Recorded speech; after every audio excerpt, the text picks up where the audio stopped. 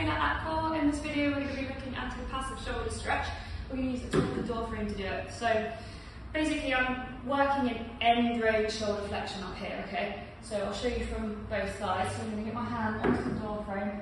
I'm going to step my body through, like that. I'll show you what that looks like from this side. Hands up there, step forward and move my body forward to put that on a stretch. So I'm putting the emphasis on moving the body because I don't want it coming like actively from the arm. So the arm is there and it's only going into this position because the body is moving it forward. Hold it for a minimum of 30 seconds. And thanks for watching. See you in the next one.